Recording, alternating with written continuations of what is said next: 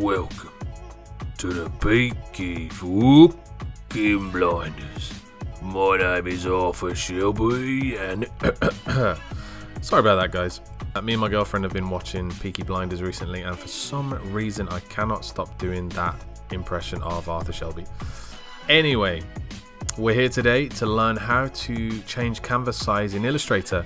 So let's get started. The easiest way, I do believe, in Adobe Illustrator to change the canvas size is so simple, guys. It's literally just pressing Shift and O, and it takes you straight into the artboard panel where you can change the artboard size. Then simply click off, and there you go, you've changed the artboard size.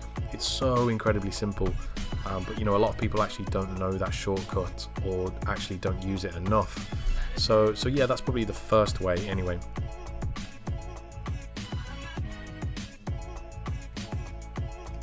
Right, number two, I think if we go to File, Document Setup, which you can also access by pressing Option, Command and P, or Alt, Control and P on a PC, on Windows.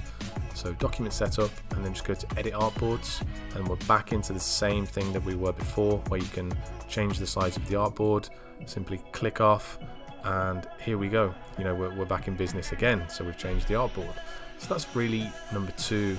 So yeah, let's go ahead and think of another way that we can change the artboard size. If you go to Window, then Artboards, I already have it open here. This will bring up a separate Artboards panel. And you know, Illustrator is fantastic like that. It's very similar to Photoshop because it has its own panels for certain things.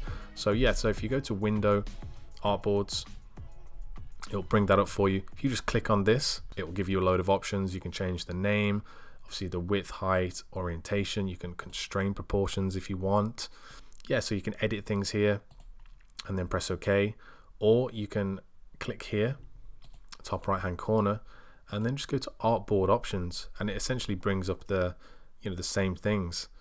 So yeah, that's pretty much the main ways that I would go about changing canvas size in Illustrator. If you're a newbie, if you've just started using Adobe Illustrator, then yeah, I hope this has been a useful tutorial for you, and you know, expect much more detailed tutorials in the future, as well as these basics tutorials, because I think everybody can benefit from them. Anyway, yeah, that's it from me today. This tutorial is dedicated to a good friend of mine, Shehan. We're actually doing a YouTube challenge at the moment, so we're trying to produce as much content as we possibly can, and this is my contribution for the week, I guess. So thank you, Shehan, for the motivation, and yeah, everybody, subscribe to the channel for more content on Adobe Photoshop, Adobe Illustrator, freelancing, graphic design, and even Amazon FBA if that's what you're into. So those tutorials will be coming soon as well.